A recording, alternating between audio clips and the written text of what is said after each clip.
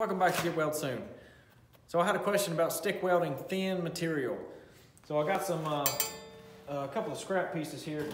Actually, here's one. It's a piece of trailer fender that I welded on for a guy, one of my friends. I put some fenders on his trailer. Anyway, this is a 332 7018 rod, and I don't know if you can tell or not, but the metal is just a little bit thinner than the rod. So pretty thin stuff. And I'm gonna put these two pieces in my vise here and see if I can't run a vertical downhill for you. Okay, so when you fire up on this thin stuff, you're gonna have to move pretty quickly.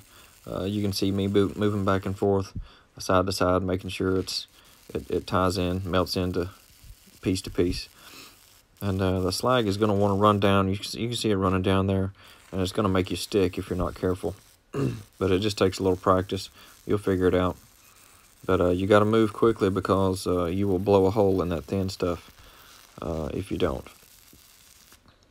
And but anyway, if all you have is a stick machine and you need to weld on some thin stuff, you can do it for sure.